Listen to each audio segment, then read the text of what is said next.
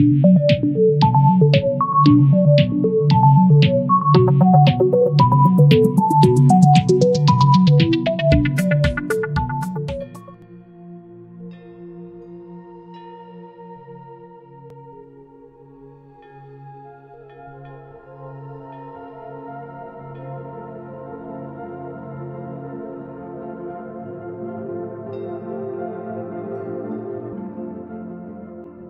café Hafsi, c'est un café moderne qui était situé en plein Marsa plage.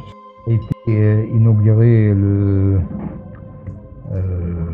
25 juillet 1958 à l'occasion de la célébration du premier anniversaire de la fête de la République. C'est la municipalité qui l'a construit. Il a été au début donné en gérance libre à un membre de la famille bélicale qui est Sifal Bey, qui était le premier gérant du café. Le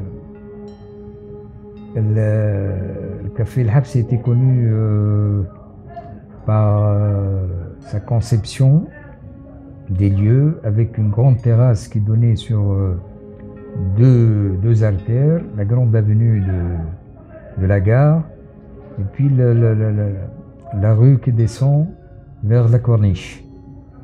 À l'intérieur, il disposait de deux salles, le bar et le restaurant.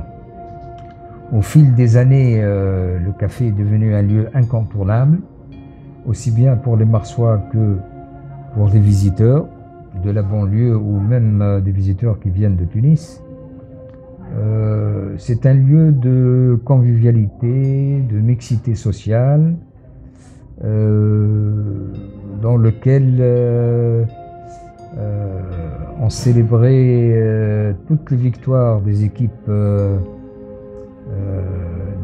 l'avenir sportif de la Marsa, quelle que soit la discipline. Après chaque victoire, à chaque fois que l'équipe remporte la coupe, elle est célébrée dans le café de Hafsi avec les dirigeants et les joueurs.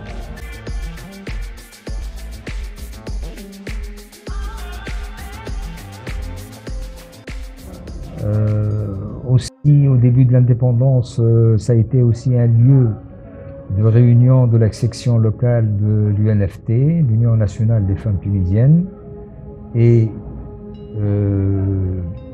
du comité du syndicat d'initiative de la ville.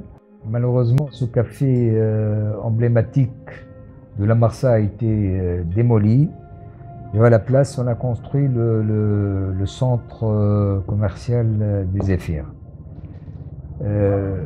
Sa démolition a vraiment laissé un goût amer à tous les Marsois qui étaient très attachés à ce lieu au cœur de Marsa plage.